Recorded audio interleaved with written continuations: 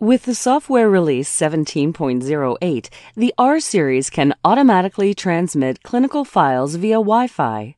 Clinicians no longer need to remember to send a file after a code. If enabled, each time the R series is powered off, it will automatically connect to the Wi-Fi network and transfer clinical files to a designated server.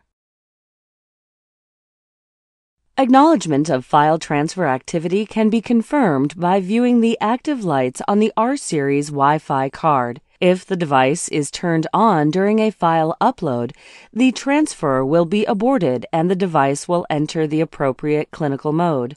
Note that the R series must be connected to AC power or have 90 minutes of battery runtime to initiate the upload.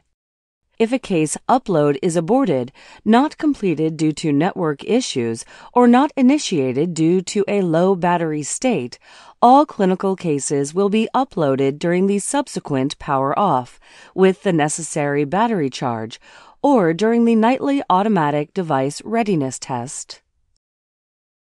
Auto case deletion. If enabled, each time the server acknowledges receipt of the full disclosure files, the R series will clear files from its memory.